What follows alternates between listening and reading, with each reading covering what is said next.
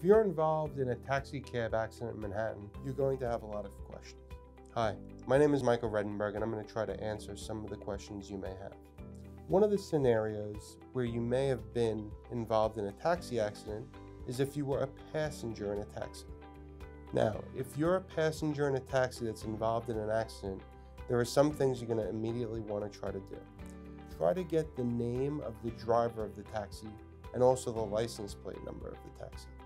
If you can't because you were too seriously hurt and can't move at the time of the accident, don't worry, because there will be, hopefully, a police accident report generated when the police arrive at the scene.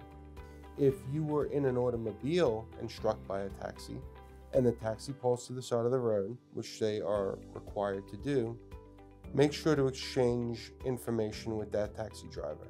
Get their license information, get their plate number, and get a description of the taxi cab driver.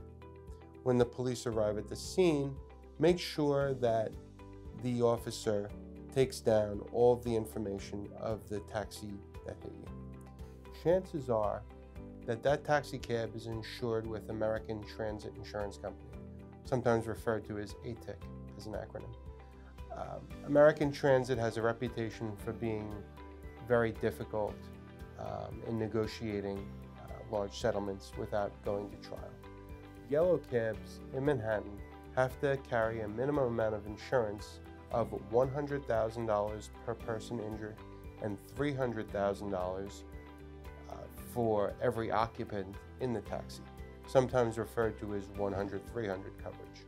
My name is Michael Redenburg, and if you have more questions about this, please feel free to call me.